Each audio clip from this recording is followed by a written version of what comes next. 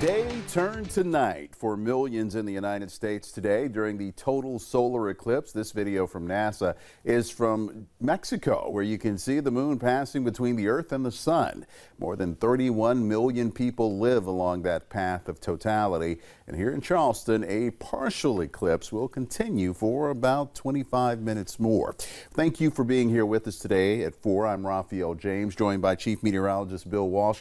We all were out there and we saw a partial eclipse of the sun. It was, I mean, we had 70 to 75.0 to 3 as far as totality. So we were very close to totality. We were not quite in the path like we were 2017. But it was, if you didn't see it, it was spectacular. You probably noticed it got dark. Right. Lights came on.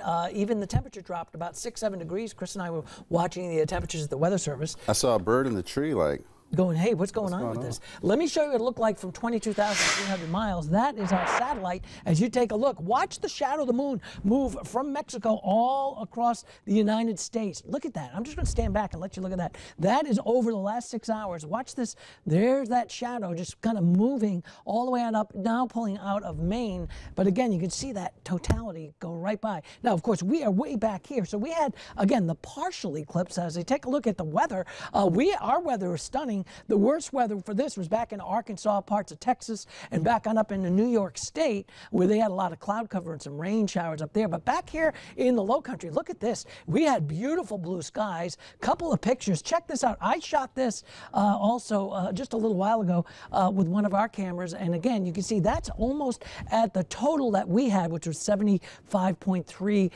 percentage of the sun covered. That was really cool. Look at this picture from Walter Harvey out in Somerville. Again, beautiful shot right there. You can see the sun's corona around that. And our friend and fellow space junkie, I call him. We are all space geeks. Justin Goldman with a gorgeous shot right there. Look at that beautiful picture from Justin Goldman. So we've seen some amazing pictures right here coming into the Lowcountry. So again, it's pretty much over now, but it was something to see. And next time you want to see a total eclipse, you'll have to wait till 2045.